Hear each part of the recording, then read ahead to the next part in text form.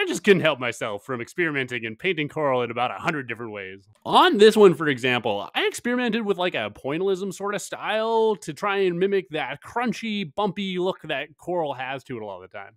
This other one is a similar shape, but it's set a bit farther back in the painting, so I used smooth strokes and lots of blending to keep the edges nice and soft. But also with this one and a couple other ones that I wanted to set a bit further back in the painting, I used colors that didn't contrast as much with the background and used highlights a lot more sparingly just to help them not stand out too much.